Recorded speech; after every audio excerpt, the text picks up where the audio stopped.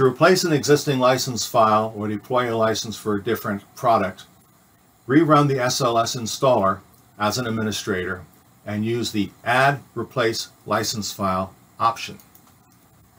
Manually copying or adding license files to the active licenses folder may result in an error. Options files must still be added manually. When you need to update your license file, there is a shortcut to the location in the Support Center. In NX, go to File, Help, Online Technical Support, and then License Retrieval. This will bring you to the support site, so you need web key access. On that page, click on Passwords and License Files.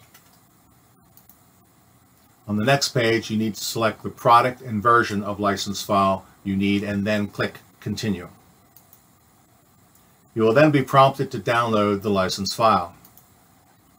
Take note while you're in here that from this page you can also request an emergency license.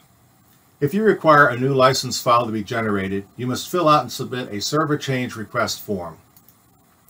This is required for any change that affects the license file, including relocating your server or changes made to your hardware.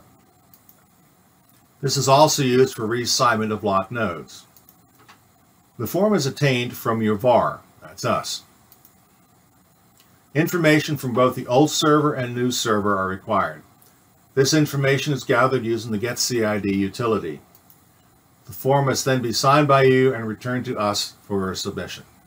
In summation, NX 2212 requires server SLS 2.1 or later. Legacy license daemons will in time be replaced by the single salt daemon with the ultimate goal of one company, one license. The default server communications port number has changed. Add license files using the SLS installer. Do not manually copy the license files into the active licenses folder. You cannot run both the legacy Siemens PLM server and the Siemens license server on the same machine. Server changes affecting the license file must be made through the VAR. If you have any technical questions or encounter any issues, you can contact us through our help desk.